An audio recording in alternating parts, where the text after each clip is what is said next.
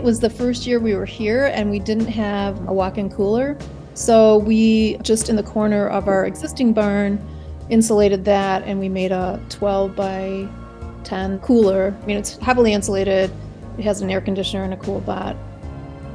So that was a game changer for us, because otherwise we were scrambling, we're putting stuff down the basement and stuff that wasn't really efficient.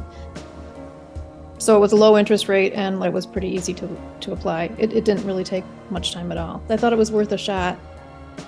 Sometimes I think a loan like this would help people stretch a little bit so that they would get something that you could grow into, which I think would be really more beneficial than building something that you're going to outgrow in a few years.